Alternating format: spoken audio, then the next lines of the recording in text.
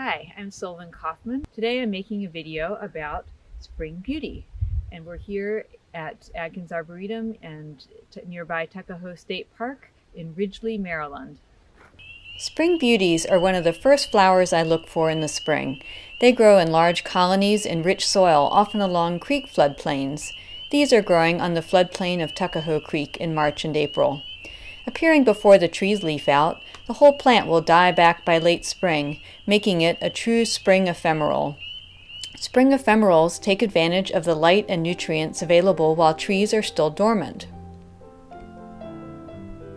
Their pink and white flowers open with the sun, remaining closed on cloudy days. The pink stripes direct pollinators, mostly bees, bee-like flies, and butterflies, towards a reward of nectar and pollen. The mining bee, Andrena eriginae, specializes in collecting spring beauty pollen. Females carry pollen back to their tunnels and soil to provision their offspring.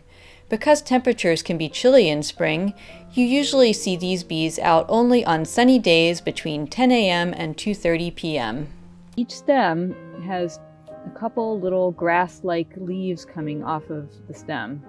A few additional leaves may grow from the base of the plant. If a plant has only one leaf, it will not flower that year. The three-part seed capsule opens, ejecting shiny black seeds, each with a small white elaiosome, a fleshy structure rich in lipids that attracts ants to carry the seeds back to their nests. The elaiosomes are used to feed the ant larvae, and the seed is discarded in the ant's refuse area.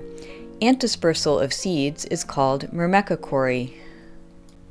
The stems and leaves grow from a small round corm, an underground storage part of the stem with many fibrous roots.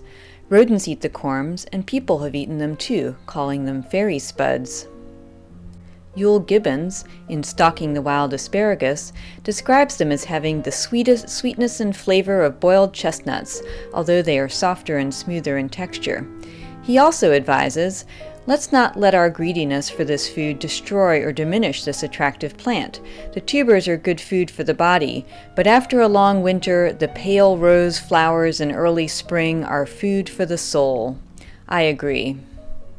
Some of the early colonists of Virginia sent specimens of this pretty spring wildflower to Europe to be named, including John Clayton.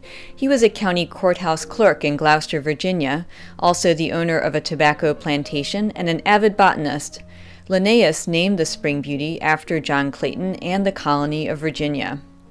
Spring beauties have alternately been classified as part of the Portulaca family and the Montiaceae, or miner's lettuce family. Genetic analysis done in the 1990s shows that Claytonias are more closely related to other Montiaceae and are more distantly related to the Portulacaceae.